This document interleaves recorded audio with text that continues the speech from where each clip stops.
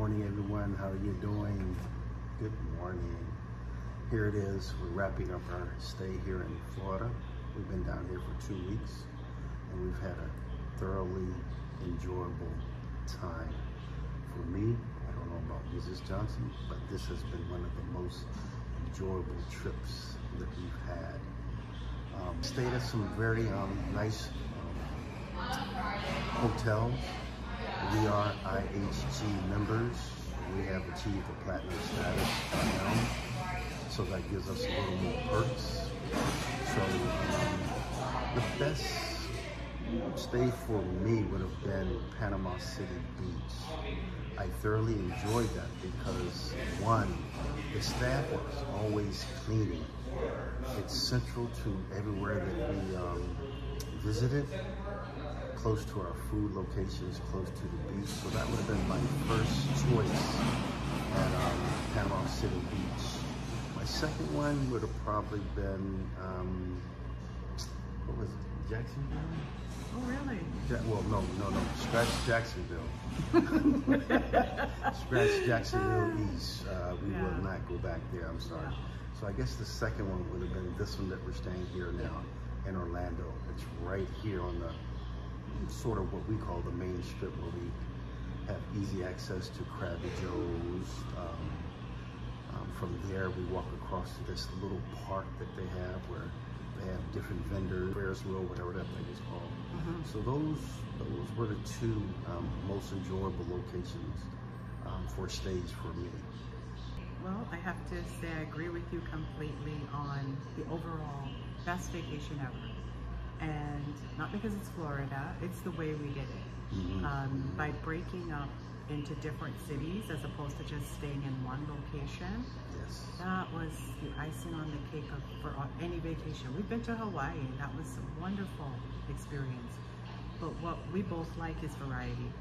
And being able to go from city to city. Each city has its own unique flavor. And learned a lot in the 12 days. It's just incredible how rich Florida is in its uniqueness in each city. So yeah, so overall, best vacation ever. And then the hotels, I agree with you, absolutely. Our best stay was at the, that was the building, the staff, the atmosphere, close to a mile from the beach, a mile from everything. Everything was great. I don't have one thing to say. The staff was always cleaning. Yeah. They were just cleaning throughout the whole day, throughout our stay. So that made us feel comfortable about this is definitely a clean place. You might see me look down because we got a few notes. Nothing wrong with that. We need to keep on track. Now, food for me by far would have been Rudy's in Panama City Beach. I love my barbecue. I love my brisket, because I don't often get a chance to get brisket up in Canada. So when I get an opportunity to get brisket, I will get brisket. We love Rudy's had brisket and smoked turkey. Those were the two best meats for me. And Big Lee's, they had brisket, which is good. We're not putting them down, but we were able to get the burnt ends from there. And quite honestly, me being American, that's the first time I've had burnt ends, and it was delicious. I tried them at home in Canada, but I had nothing to judge them by, so I really didn't know what they were supposed to taste like. But. And for all of you that don't realize yet, I'm Canadian, Jamaican born, and this is my American husband. So you might see I always put the Canadian and American flags, and that's what we represent both, and we're grateful for both countries. So for myself, the food experience, everywhere we went, food was exceptional. From fresh food to places like the meat market and good store Rudy's, that is, and that Jamaican restaurant, authentic in Panama City. By the way, I'm gonna find out why are all the Jamaicans living in Panama City, but it was wonderful because the food is authentic, the people are authentic, and I feel like you're almost in a little bit of Jamaica up there. tips for snowbirds or anyone relocating to Florida or anywhere else for that matter. One of the things we learned a year ago when we started this adventure was that we wanted to get a storage room. And you know, initially we just started buying things because we knew what our decor was going to be, and you know, we just wanted to get things going. And then as time went on, we realized that we were led to do that. We were blessed to do that because we have saved over $2,000 when you tally up what it would cost us now to buy those items that we have. And I'm going to insert in the video the storage room.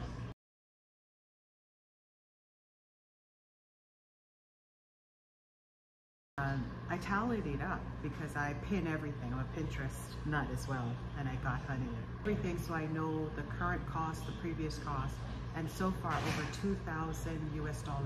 Everything has increased, which is sad, but the reality is that's what it is now if we had to buy it again. And so even the cost of the locker hasn't been that. So we've actually saved money by having the locker, especially if you have a particular decor. It's hard to run around and purchase what you want now because some things are on back order, some things they don't know when it'll be back. And the purpose of our visit here along with vacation was to check on the status of our home. Back in July, we were there checking on it, and we wanted to see what progress has taken place. So that was one of the first stops we made, was to look at our home. And we were pleasantly surprised. We knew the windows were installed, and we talked to the manager builder, and we spoke with the manager on site. He's a great gentleman. He's a prior veteran such as myself, and he was sharing with me what he would like to put in place, implement, to make things a little smoother and a little more cohesive. So when we left, I think we were there the first day or two. Once we arrived in Florida, he said that the drywall will probably be up.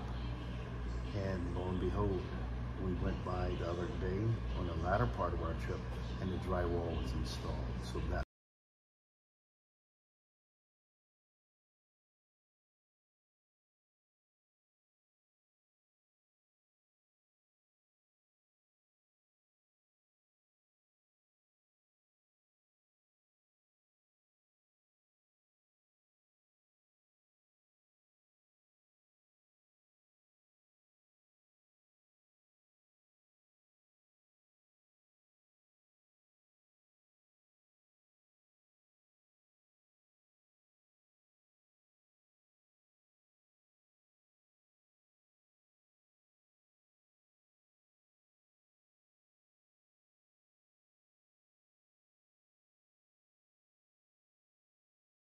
great.